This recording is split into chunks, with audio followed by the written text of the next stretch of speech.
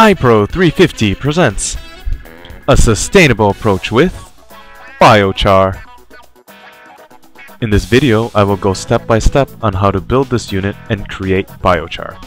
First, you will need the following, and some you will just need to find in your garage. Get 2 different barrels of different sizes, drill some holes in an internal barrel, and have them close to the bottom. Next, grab the external barrel and cut some slits along the bottom. This will let air in so that it can fuel the fire. After that's done, install a chimney stack on the lid. The chimney creates an updraft so it runs itself. And now you're almost done. You still have to make the biochar or this unit is useless.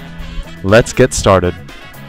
Put your dry organic waste into the internal barrel, then cover it tight and put it inside the larger barrel. Fuel. Add some wooden newspapers in between the internal barrel and the external barrel. Use a sufficient amount of lighter fluid to start the fire. When starting the fire, I suggest using a torch or some other way of starting the fire from a distance. When you have some nice coals and a fire going, cover it so the temperature can rise and it can run itself.